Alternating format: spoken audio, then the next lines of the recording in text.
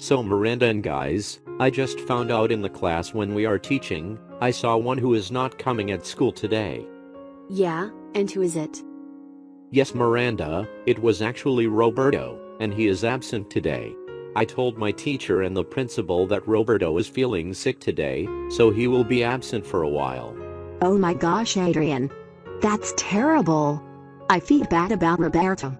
He is feeling sick today. I agree, Carla. So after school, shall we go to Roberto's house to see if he is sick? Yay, I agree. Well then, I'll see you there. Well, I have to go now. Bye. Me too. We have to go now as well.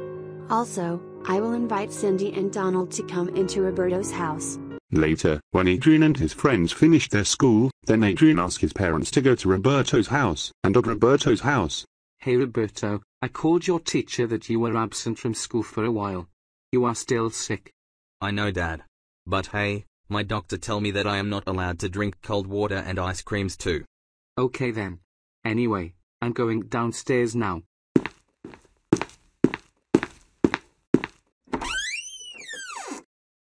Hey guys, who are you those? Hey Tyler, Roberto's father, this is me, Adrian, and this is our friends. Can I come inside in Roberto's room? Sure thing.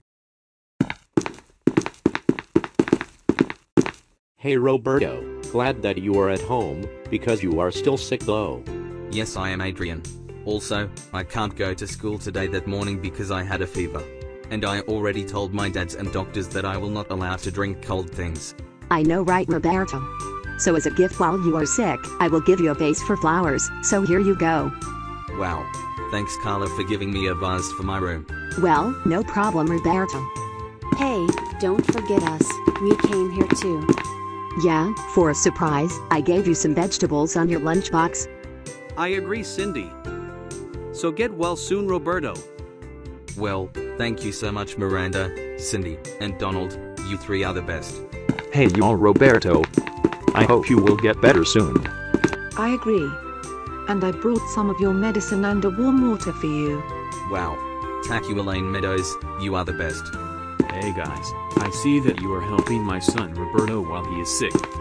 That's true, Tyler and Harry Daniels, the father of Roberto. That's why we help him to make it feel better. Yeah, and I brought the vase flowers for a gift. That's true, Carla. But not only that, Cindy also brought a vegetables in his lunchbox as well. And Elaine Meadows brought him medicine and warm water to Roberto as well. That's why we decided to help him. Well, I'm glad that you guys are helping my son Roberto for feeling sick. And yes, he's going to make it feel better soon so that he can go to school again.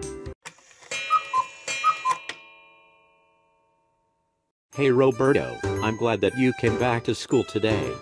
Yes, I am, Adrian. I now have to go to school again because I'm now feeling better. Yeah, I agree. So, shall we go to class now? Yes, Savannah, let's go to class now. I agree, Adrian, my boyfriend. Us too. So anyway, let's go.